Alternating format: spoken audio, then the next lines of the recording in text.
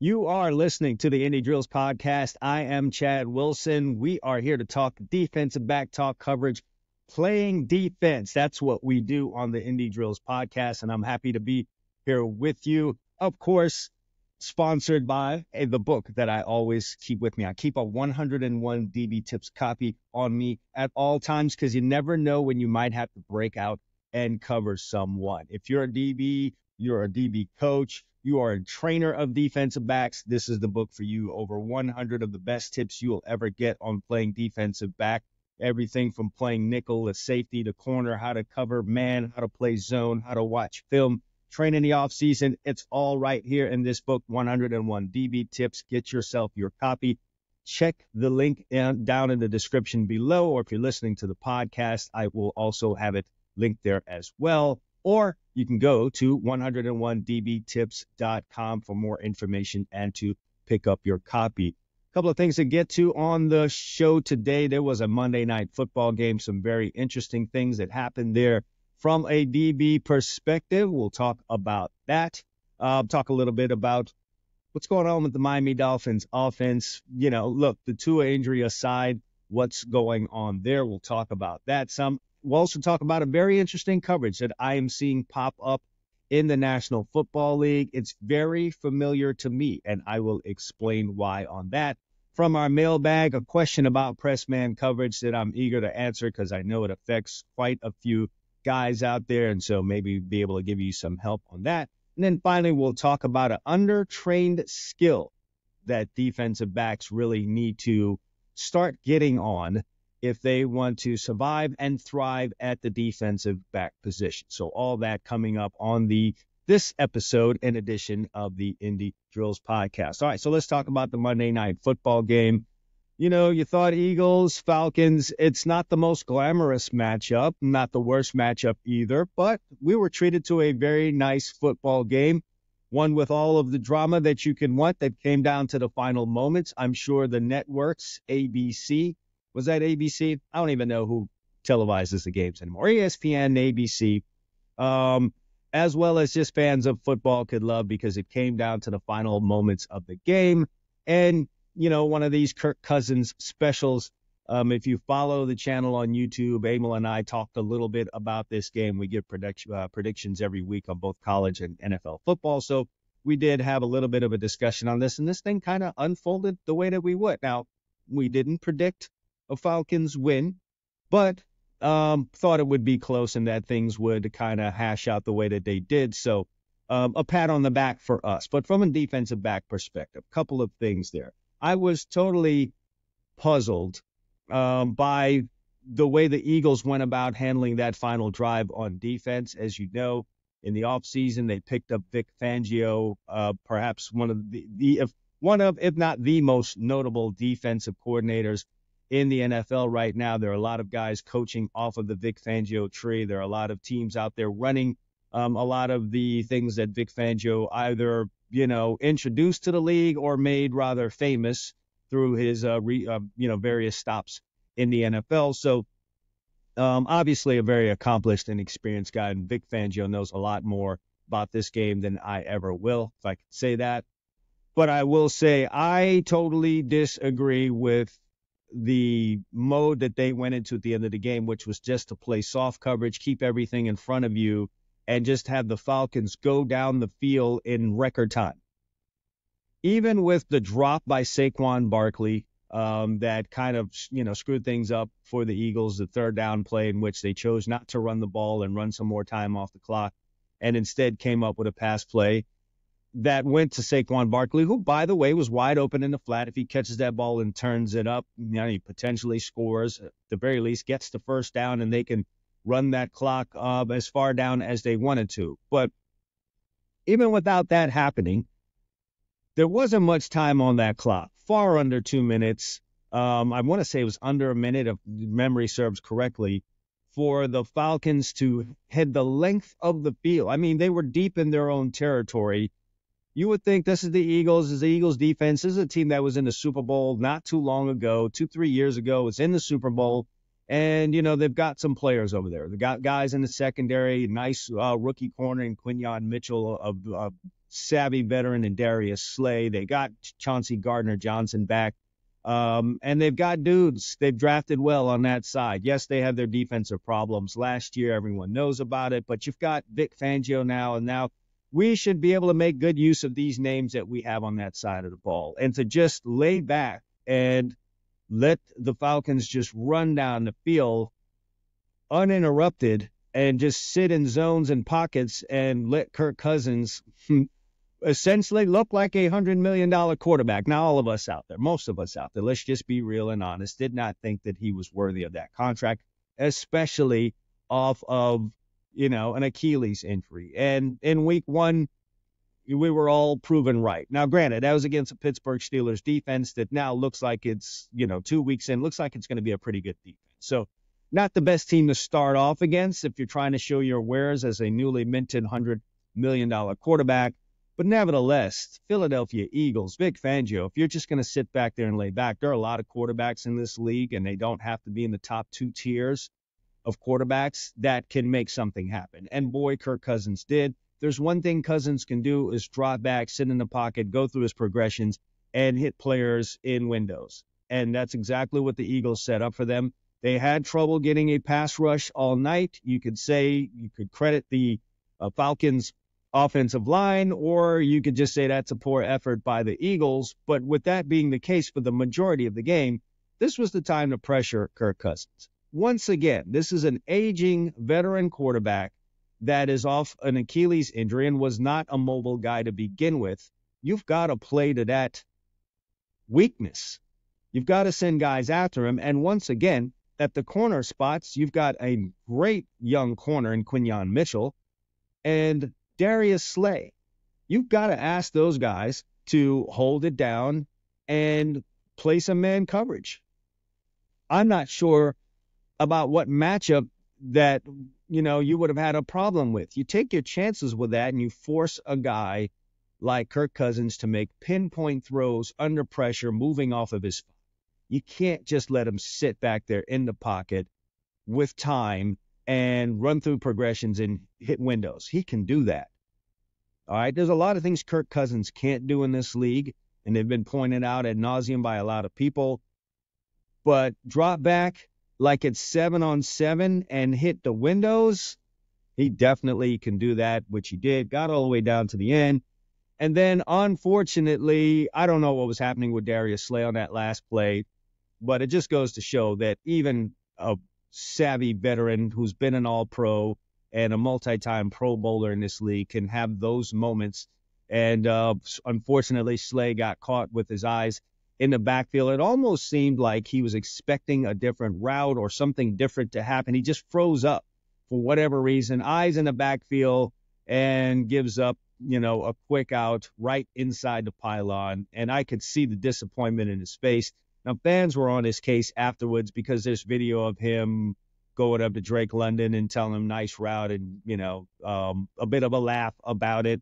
I know that's a bad look for fans, but if you know Darius Slay, that's just kind of his personality. Just know that inside he's not feeling good about it and that, he's going to go to work about it. But that's just outwardly, that's what he brings. But I know what it is for fans. You live and die with every game for your team, and for, those that were in attendance, it costs an awful lot to go to those games. I get it, between the parking, the eating, and, Uber ride or park, all that good stuff costs a lot of money, and you're bummed when the game's over. So you don't really want to see your star corner hemming it up with the opposing player and team afterwards. But that's just a matter of Slay's personality. If he's not operating that way, then, something's wrong, and it would be time to worry about it. But it just goes to show for even you young corners out there that, you want to be consistent. You want to do things the right way. But even at the top of this game, you can experience a brain fart, for lack of a better word. And I think that's probably how Darius Slay would, describe that. So that was that on the Monday night game, a thrilling game. Unfortunately, the game did not end on a defensive play as we would like to see happen here on the Indy Drills podcast. It ended up on an offensive play, a touchdown, and it was on a defensive back. So unfortunately there, but there's some things to learn from what happened there. Both, with the way the defense was run, for all you coaches out there, analyze that. Listen, when you've got a wounded quarterback, basically, and by wounded, I don't mean he's hurt, but just a guy that can't move in the pocket. Last thing you want to do is just let him sit up in there and go through his progressions. At the very least, a coverage like 2-man is great against a guy like that. You get your defensive backs in there inside and underneath and take away the easy underneath throws, which are what is needed in, a 2-minute situation.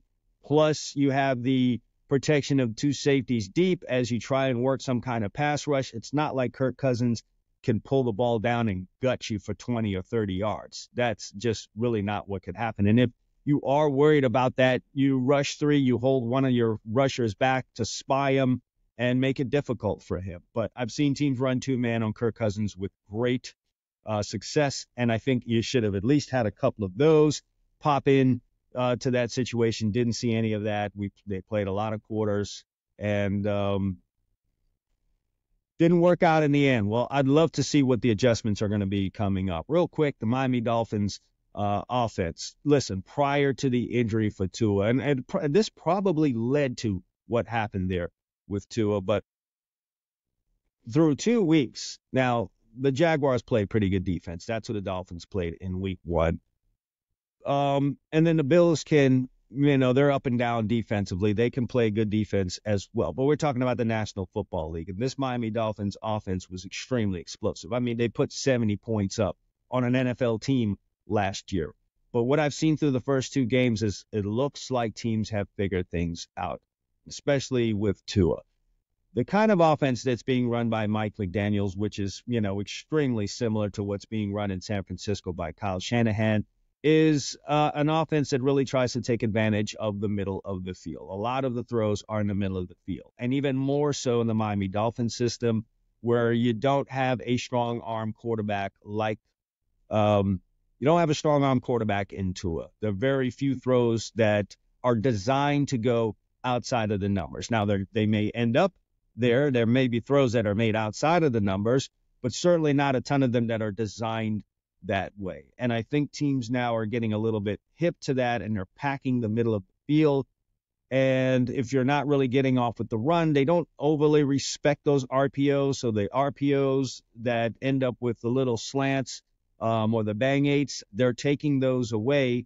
And it's going to be very interesting to see how the Dolphins adjust to this, and then what the offense looks like now that Skylar Thompson is going to be running this, and potentially newly signed Tyler Huntley. See how things change there. Do they spread things out a little more? And by spread things out, yes, the Dolphins will spread you out formation-wise, but they don't spread you out with the actual throws that are being made. And I think through a couple of years of Mike McDaniel in Miami, I think teams are starting to figure out, we don't really have to cover out there too much.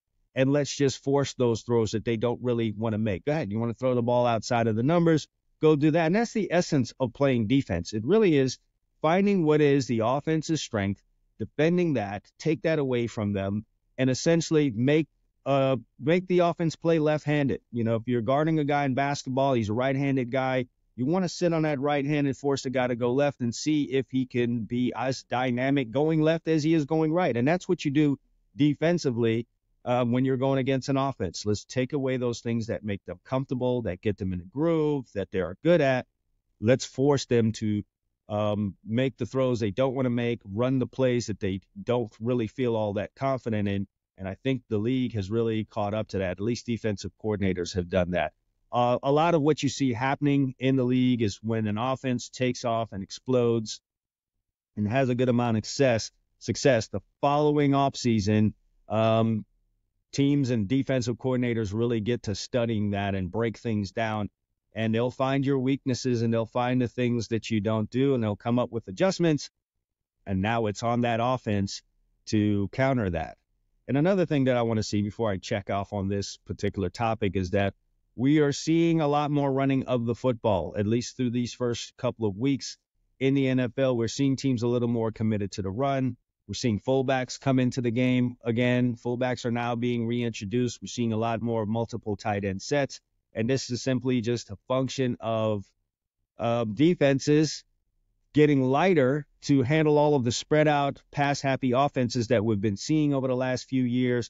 There's smaller bodies out there, the more hybrid linebackers. Their teams are playing with nickel to start off a game. That is their base defense, 5 defensive backs.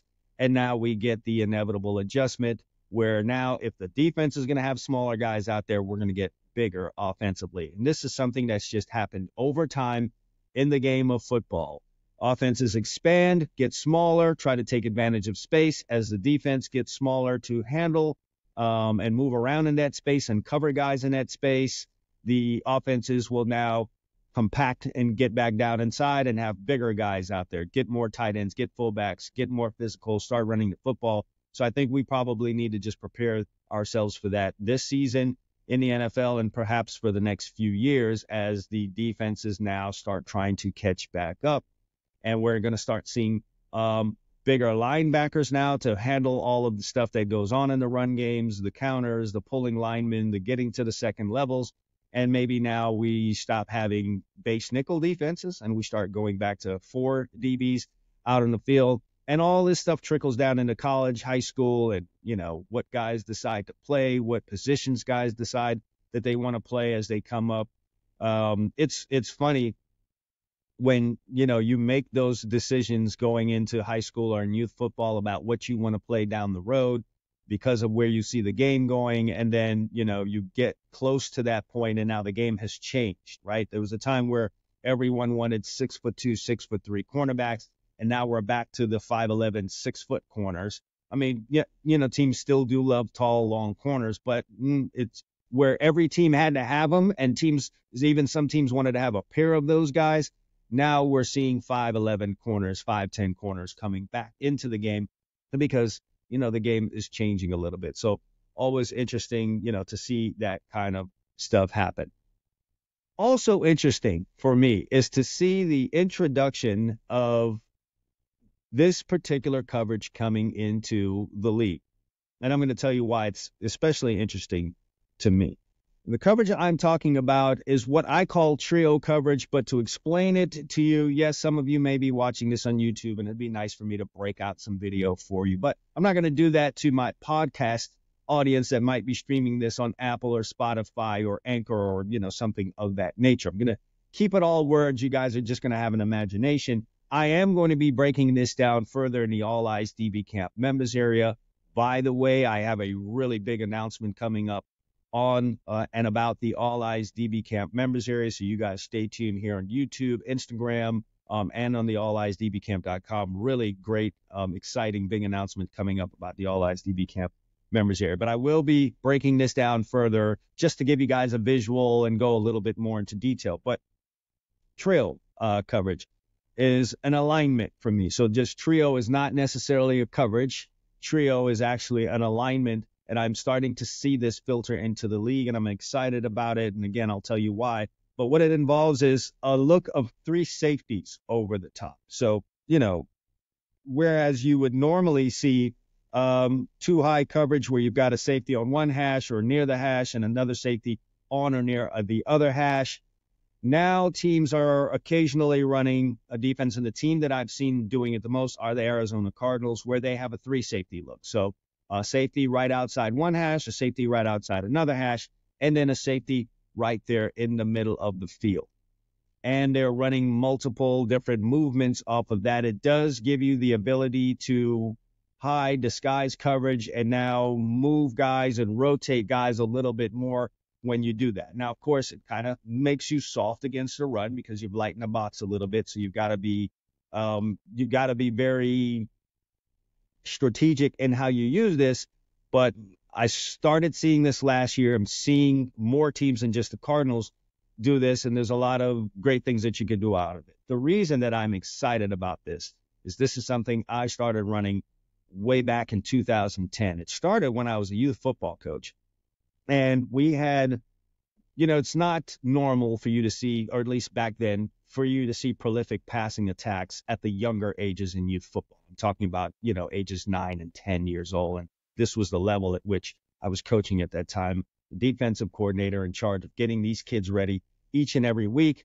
And we were facing a prolific passing attack and a very good quarterback, very nice route concepts. I was extremely impressed, to be honest. I think I'd been coaching youth football for like 3 or 4 years at this point, and the majority of the teams that you go up against have outstanding running backs and great ground games, because that's an easy thing to do. Take a snap, hand the ball to, a super advanced young athlete who can't get tackled, and that's just kind of the way things ran back then.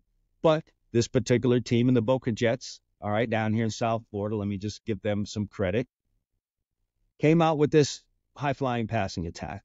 But what I did notice is they did not have a dynamic running back, and it really was all about the pass and rolling up the pass stats. So I unleashed this defense. I was a guy that would sit there and draw up stuff all over sheets of paper. Me and Macaroni Grill, if you guys have ever been to that restaurant, and they have that paper, cloth that they would put over the table and give crayons. The crayons are supposed to be for the kids. No, those crayons were for me. And I would draw up stuff all the time. So in all my drawing, as I prepared for this passing attack, because quite frankly, you don't build your defenses in youth football to be handling high-flying passing attacks. It's all about stopping the run. So I had a little bit of a challenge on my hands. So I came up with this idea of having 3 safeties back there. When that quarterback comes and he gets under center, or he stands there in a shotgun and he's surveying the field, he's seeing 3 guys deep. And first of all, that's going to play some tricks with his mind. Do I have those deep throws? Because, look, I don't care what passing attack it is, you do want to have those deep throws. So those are taken away right away. You also have 2 corners that can now sit in the flat if you want them to. They don't have to retreat. So you don't have easy throws out into the flat. Now, you might have some windows on the inside, but you can do some things to play around with that and take those throws away. There's really a lot you can do when you line up in this trio 3 safety look. And lo and behold, we absolutely smothered that passing attack by that youth football team. Held them to less yards than anyone had that year.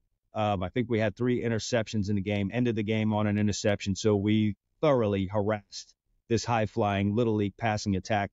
And I put that one in the books and kept it with me, took it all the way to when I started coaching high school football and ran it with great success. There were times where I ran that for an entire game against teams. Outside of that, though, I used it strategically, certain pass situations, against certain formation, things like that. I had a tremendous amount of success with it way back in 2010.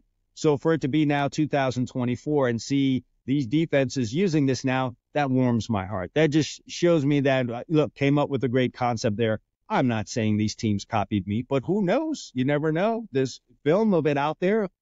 All it takes is some defensive coordinator to be going around on YouTube or the internet and see something and say, hey, what if we do that at this level? So if in any way, shape, or form, I help put that idea out there and I'm seeing it now at the highest levels, well, that warms my heart. But just for the rest of you guys out there, start paying attention to it. I know if you're watching a TV copy of a game, it might be hard for you to see that. It might be difficult for you to see those 3 safeties back there unless, there's a play made and then they run a replay and it shows you a big wider copy.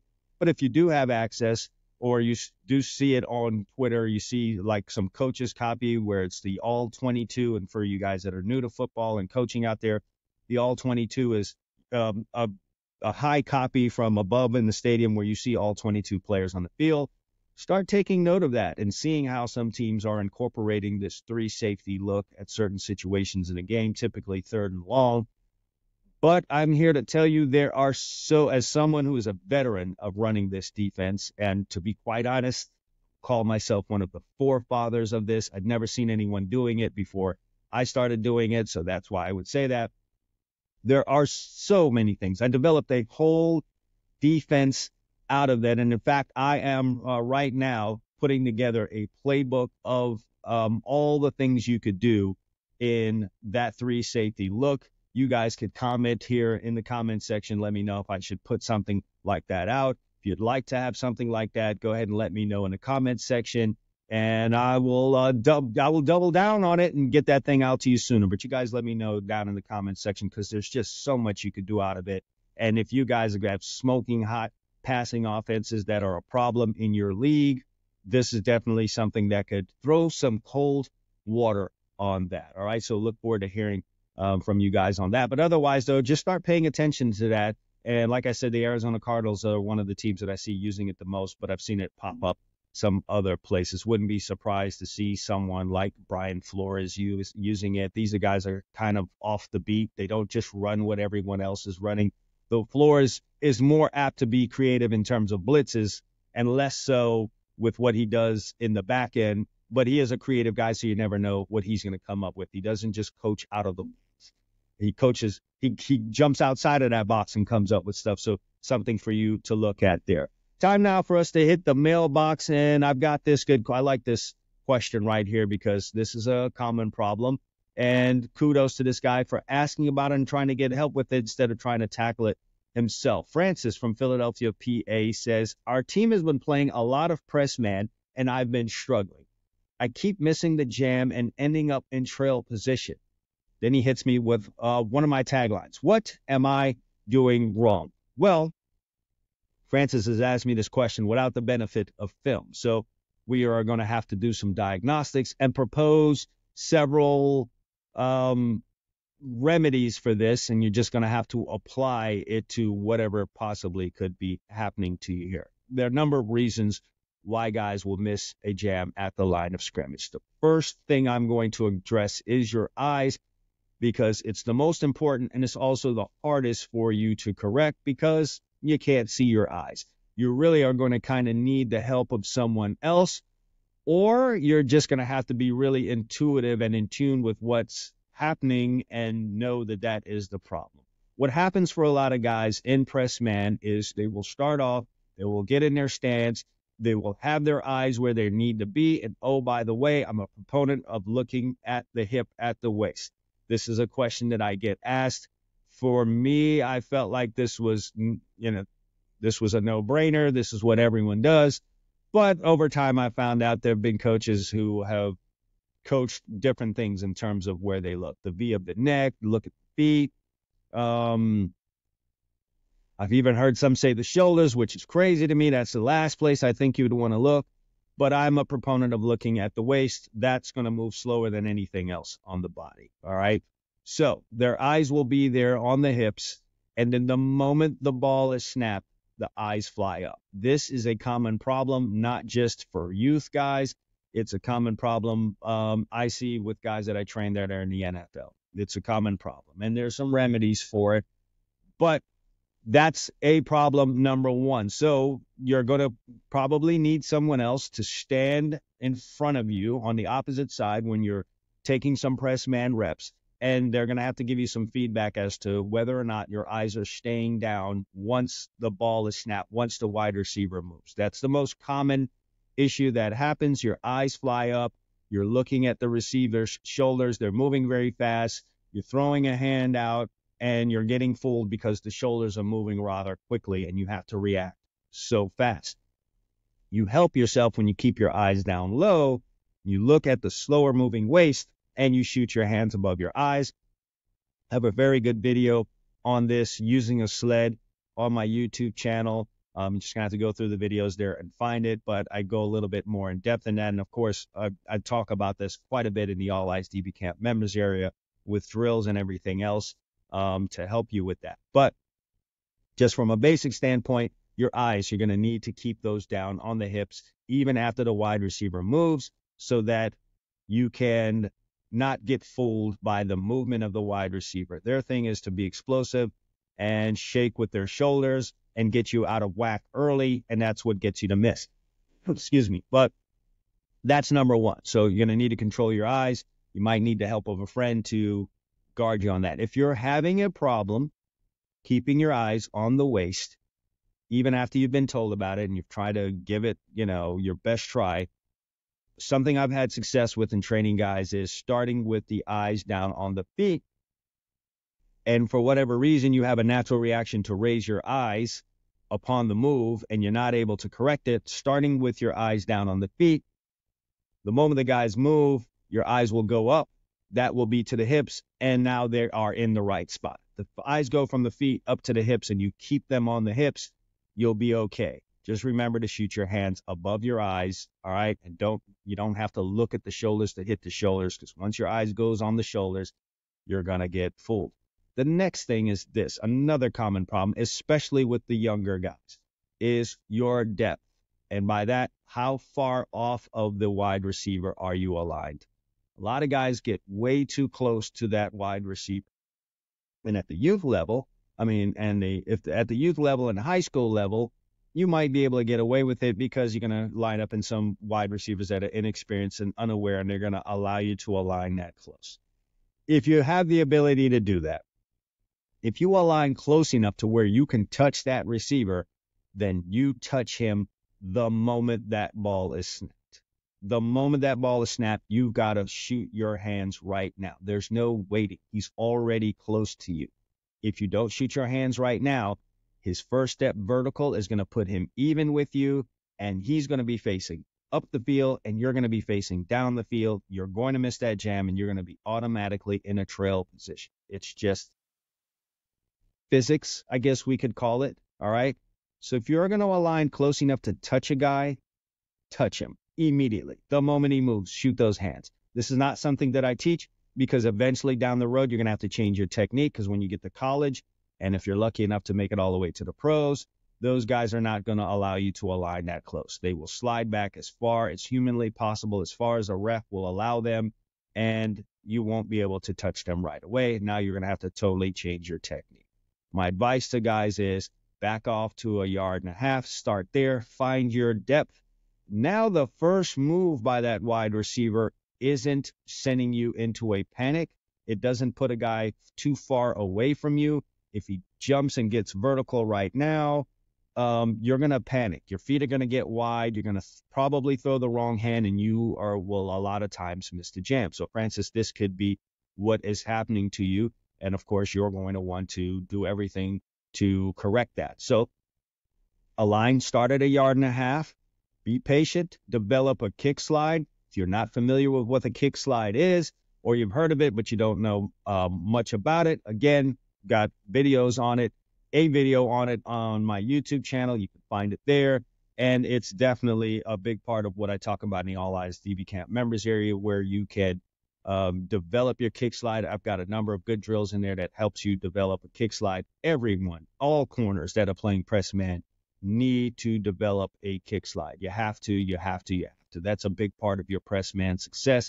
If you don't have a kick slide, you're just going to be a guy that opens the gate all the time. You're going to give receivers too much room to work their routes the way that it's drawn up in their playbook, and you're just going to have a problem. It's not your key to long-term success is not opening the gate, so you're going to need to learn a kick slide. So you find your depth. Again, start at 1.5 yards. Use your kick slide to widen a guy. When you're off at 1.5 yards, you don't have to panic off his first move. You don't get shook by that first move. You can move in a smooth manner. Slide, get yourself in front of them, and now you're going to find yourself getting your hands on that guy more. You're going to get more solid jams, and you won't miss as often because you're not panicking and just throwing a hand and missing. The only analogy I could give you is when you align too close, it's like having the pitcher walk down off the mound halfway down and throw the ball into the catcher's mitt. You won't have enough time to react, see if that's a strike, and swing and strike the ball. That's essentially what you're doing. What you want is that pitcher all the way on the mound where he's supposed to be, 90 feet away, and you in the batter's box, and you have at least some time to react to the pitch to determine whether it's a curveball or a fastball, whether it's in the strike zone or not in the strike zone, and whether or not you want to swing at it. Same thing happening at the line of scrimmage. Is this guy coming right at me where I could jam him? Is he trying to go left or right that I need to slide and put my hands on him? You need time to be able to determine that and move and then get your jam on that wide receiver. So those are the two major things that I would attack. And that is, you get those two things right, you're going to start getting your hands on wide receivers, right? You definitely are going to. I'm not saying you're going to get a jam every time. If you're going up against really super highly skilled, experienced wide receivers, yeah, it's a task. It's like trying to get a hit off of a really good pitcher. Sometimes you'll hit them, sometimes you won't. Now, if there's a really bad pitcher in there and he just doesn't have anything and he's throwing the ball over the plate, you're going to get more hits. So against inexperienced wide receivers who aren't as savvy, you'll get more jams. Against a better wide receiver, you will get less jams, but you will get jams. And as it sounds like, Francis, you're probably missing more than 80% of the time. If you go through these two things that I talked about with you, fixing your eyes, making sure they're on the hips, and then also sliding back a little bit, you're going to find yourself having a lot more success getting your jams and then feeling good about your press man reps. And if your team is going to be running a bunch of press man, it is in your best interest to fix these things because it's a major part of what you guys do. And if that is what you guys are doing, you're just going to have to get good at it. And of course, this is going to require some little extra time from you. So either you get out early before practice or you stay late after practice and you work these things. I've got a great 3-release drill that you can find once again in the All Eyes DB Camp members area. And I would advise all of you, I've referenced it several times, for you to join that. There's just so much information in there that you can take advantage of. So, between 101 DB tips and an All Eyes DB Camp membership, you guys are just going to become really, really good at playing defensive back, whether it's corner, safety, nickel, whatever the case may be. But all right, Francis from Philadelphia, try those two things, and I would love to hear back from you how things are going. If you have a defensive back question, anything about coverage, technique, playing in the secondary, even if you're a linebacker and you got to find yourself in coverage, I get a lot of questions from those guys. Feel free to reach out to me. Send your question to cwilson@alleyeasdbcamp.com. For my YouTube audience, go ahead and hit that question down in the comment section. There are no silly questions. There are no dumb questions. Everyone starts playing this game at different times. Early on, you'll have questions that are more basic. Later on in the game, you have more complicated questions. Hit them all down there in the comment section. Would love to hear from you. Hey everyone, are you tired of the hassle of finding last-minute tickets to your favorite events? Look no further than Game Time. The Game Time ticketing app is your go-to source for scoring amazing deals on last-minute tickets to sports, games, concerts, theater shows, and more. And with my exclusive discount code, TrueFan, you can get a discount on your first purchase. With Game Time's new Game Time Picks feature, you don't have to sort through thousands of tickets. You get only the best deals, and that's right up until the last minute. Their easy-to-use app shows a detailed view from the seat before you buy, so you know exactly what you're getting. No more having your view blocked. You don't want to sit in the sun. You get to see all of that before you make your purchase. And the best part, their all-in pricing shows you exactly what you're going to pay before you get out your credit card. There's no more waiting for that other shoe to drop at checkout. So whether you're a diehard sports fan, a music lover, or you're just looking for a fun night out with your girl, Game Time has you covered.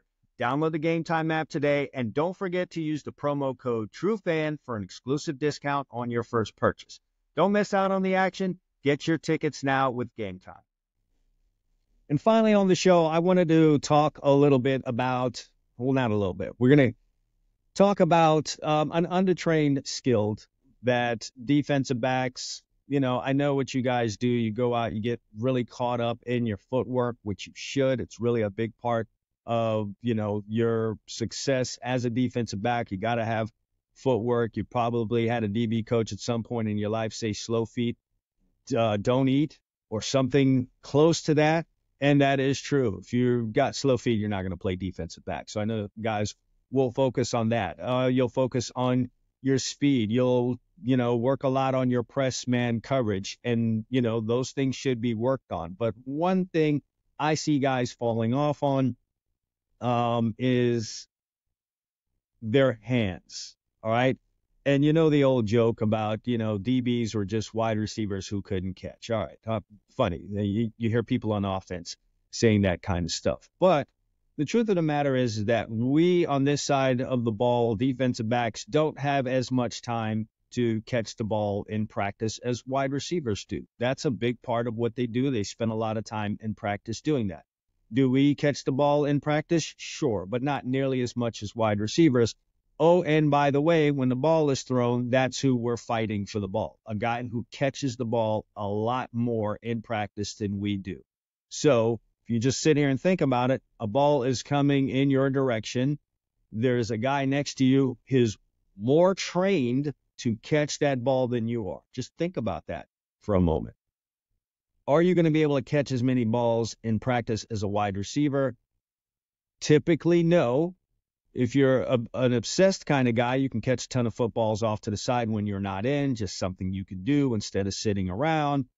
But by and large, you're just not going to catch as many footballs as a wide receiver. You are going to have to spend some time with that. As I said, there's a lot of parts to playing this position. Foot placement, getting out of your brakes, changing directions, backpedaling. There's, so many parts to this game. And sometimes it feels overwhelming, all the stuff that you've got to train. But turnovers are a big part of this game now, all right? I'm not saying they weren't ever, but now more than ever, considering all of the rules now that work against you as a defensive back, there's less contact, things of that nature. There's more of a premium now on getting the football, stealing possessions from the other team. The better and more you do that, the better chance you have of winning the football game. It's just simple, guys. For us to do that consistently, we're just going to have to get better at. We're going to have a net for getting interceptions. Big part of that is catching the football, taking advantage of the opportunities when they come our way. The best guys out there at this are the ones who maximize those opportunities. How many guys have been in a game and you really only had one opportunity at an interception or two opportunities at an interception? When they come, you have to be able to take advantage of them. I always point out a guy like Xavier Howard, a guy that I've trained since he's come into the league. He has, throughout his career, been very, very good at maximizing the interception opportunities that come his way because he's really good at catching the football. All right, so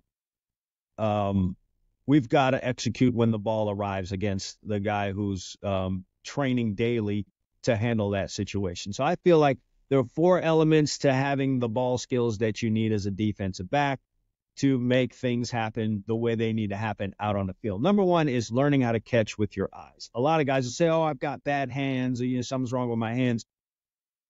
When a guy's having a hard time catching a football, people will say that, you got bad hands. The truth of the matter is that you catch the ball with your eyes. There are very few instances in my training where I see guys with a hands problem. You don't have a broken finger. Maybe a guy has smaller hands, nothing you could do about that. Maybe a guy has a weak grip. There's something you could do about that. We'll talk about that. Or you might have poor positioning of the hands when the ball arrives. But far more often, the problem are the eyes. Many defensive backs take the catch for granted. This means that as the ball is just arriving and it's about to hit their hands, their eyes go elsewhere. They're thinking about running off with it, or they just look away because that's the habit. They'll look beyond the ball, down the field, whatever the case may be. You can't do that. If you do not track the ball into your hands, there's a good chance it will hit the wrong part of your hands, or it won't even hit your hands at all. How many times has the point of the ball hit the palm of your hand? That's 100% happened to you because you took your eyes off the ball. If you tracked it all the way in, the point of that ball won't hit the palm of your hands. You got to make it your aim to train your hands to track the ball into the web of your hands. I often tell my guys to freeze their eyes on the football when it hits their hands for 2 seconds. This forces you to track it. Try it the next time you're having a problem catching in practice or in a training session. You drop 2 balls, get yourself back to, say to yourself, freeze your eyes on the ball. That means ball hits your hands and you freeze your eyes on it for 2 seconds. That retrains your eyes. The next now is training your grip. As I said previously, sometimes the problem is your hands. It's rarer than the eyes problem, but nevertheless, let's make sure that's not the problem. The truth is sometimes the ball is traveling at a high rate of speed, and even your eyes on it can't stop it from splitting your hands open. If you don't naturally have a strong grip, get a tennis ball or a racquetball and start squeezing. Carry it around with you all day and train your grip. You'll be amazed how fast you can improve your grip strength by doing this. Also, Amazon sells grip strength devices at a very low price. I might link to one here in the comment section or actually in the description. Get yourself one of those. You can go on Amazon and search grip strength. You'll find that there. Make the purchase. Add that to your daily routine. Finally, a few exercises at the end of your upper body workout to improve your forearm strength, like wrist curls, reverse wrist curls like this with the barbell in your hand will definitely improve your grip. The next one is obvious, but not so obvious. A lot of guys struggle with this. Look for the ball. It's as simple as that. Think about how many times guys don't look for the ball as a defensive back. Perhaps you're one of those guys. If you aren't a guy that naturally looks for the ball, then you're going to have to train it. I'm here to tell you that if you don't look for it, you won't catch it. Too many defensive backs won't look for the ball out of fear that they will either misjudge it, or when they look, the ball will be right there and pass them into the receiver's hands. Get over that fear right now. When you've put yourself into really good position against the wide receiver, look for the football. If it's not there, you can always get your eyes back to the wide receiver and continue to track his hip. Close out the space between you and the wide receiver, get your head around, and prepare to make a big play. Practice this. After practice, practice it during practice. You really have got to get this simple thing down. Simply go through your press steps, run through a couple of routes, and look for the ball as someone throws it to you. You don't even need a receiver there with you to do this particular, to do this in practice. If you have a receiver to run down there with you, great. If you don't have one, you could simply do that. Go through your press steps, run through a couple of routes, and then look for the ball as someone throws it to you. It will get you in receiver mode so that you're able to be more comfortable when the ball is coming. The next thing is tracking the football. This is specifically for the deep ball. So the corner routes, the post routes, the go routes, some guys simply struggle in that area. You'll do everything right, turn your head around, and misjudge the football. This is a function of inexperience. Outfielders in baseball have to shag fly balls constantly, so they get used to judging the flight of the ball off the bat and get up under it. Guess what you're going to have to do? If you struggle in this area, then spend some time lining up in press, against air, running go routes, post routes, and corner routes with someone throwing the ball to you. Learn how to judge the ball, smoothly get in position. As a rule, the higher the ball is, the more you need to run and the deeper you need to get. The ball will take time to come down and most likely travel a further distance. Use that time to get deeper down the field. A ball on the rise requires you to run. A ball on its way down means you can slow down unless it's right above your head, in which case you're in trouble and you better keep running. A low ball, i.e. a line drive throw, which it will typically cover less ground unless it's thrown by Josh Allen or Patrick Mahomes. A low ball means you can throttle down some. You can typically jump and stretch out your hands on a line drive if you've not reached that spot yet. The height of the ball matters, so you guys want to keep that in mind as you're tracking the football. The final thing, man, is just attacking the football. One of the biggest things I noticed with many young DBs when I begin training them is a desire to want to get the ball into their body when they're doing ball drills. They want to trap the ball against their body. They want to catch it in their stomach. If that's you, you need to end that right now. 9.5 times out of 10, when you're trying to catch the ball in a game or in practice, a receiver is right there next to you doing the same thing. Guess what? Guess who gets the ball? The guy with his hands extended the furthest away from his body. Guess who practices catching all day? As I said, the receivers do. Guess who's going to extend their hands to catch that ball? The receiver. Guess who also needs to extend their hands if they want the ball? I think you got it. It's you. Make it a habit to try and catch the ball with your hands fully extended every time it's thrown. You want to get into that practice. Get comfortable doing that. Failing to do that is like going to war for the army and not knowing how to shoot. You're going to lose those battles with that receiver almost every time. I would much rather you drop footballs in the beginning trying to extend your arms to catch them instead of setting up this false sense of security by body catching a ball and saying, oh, well, I caught it. Well, you caught it against your body. In the game, when a receiver's next to you and he extends his arms, that ball's never going to get to your body. So all those body catches in practice are meaningless because that's not what's going to happen in the game. So finally, in conclusion here, you can improve your ability to catch the football and force more turnovers by focusing on the things that I talked about here, which is A, using your eyes to catch the ball. You've got to train your grip, make sure your hands, the strength of your hands is not a problem. Turning your head around, you can't catch what you can't see. and improving your tracking so that you don't misjudge those deep balls. Some of you guys have a problem with that. And then finally, you just got to attack that ball when it's there. Don't let things enter into your mind. Don't start thinking about the wide receiver or a whole bunch of other things. See the ball, attack the ball.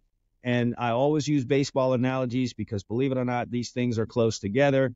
That ball is coming into the strike zone. You've got to attack the ball with your bat. You can't stand here and, kind of softly throw your bat at it. You've got to try and strike that ball. So when that football is coming in, I'm not asking you to bat it away, but you've got to aggressively attack with your hands to go get that football. So the final piece to this is, after you've done everything else right and that ball's coming in, attack the football with your hands. Put those things together.